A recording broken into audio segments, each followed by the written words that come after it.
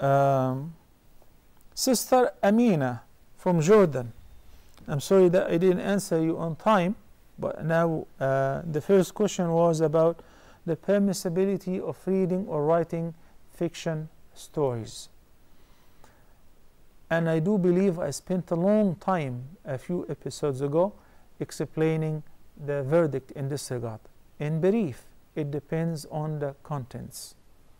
If it is inspiring and something legal, then no problem to write it or to even read it, provided you explain to the audience, to the readers, it is just mere story.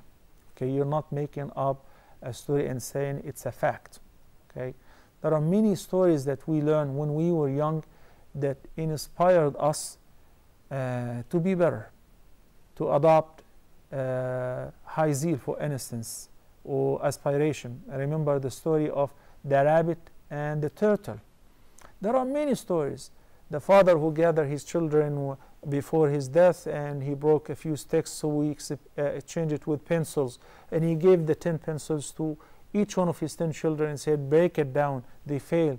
Then he took it off and took it apart and gave each one a pencil, said, break it down, and he broke it like a toothpick. He said, if you're united, then no one can break you. If you're divided, you'll be all broken, and so on. These stories and others are very inspiring, halal.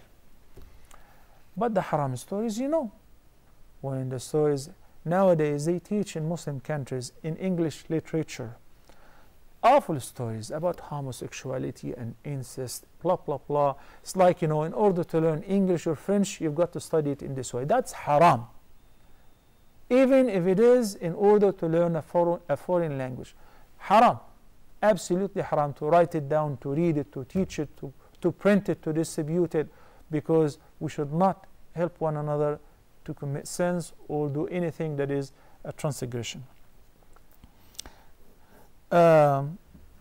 She said in the second question that she heard somebody. I'm not going to repeat what she said when she said an imam or a scholar, because not every statement you hear you say it's a scholar said. That he said that if a woman does not get married and she dies before getting married, she would not enter paradise. We should not even discuss this, because if somebody hears us saying so, you think these guys are crazy. Maryam alayhi salam, was Maryam married? No. And Allah subhanahu wa ta'ala says in Surah Al-Talaq how He gave us the story of the two women of paradise, Asya, the woman of the Pharaoh, and Maryam alayhi salam, التي أحصنت فرجها, the chaste woman. So how could you ever say so? And please ask any person who says anything for a reference. As far as the third question, which is the ruling on covering the feet for women.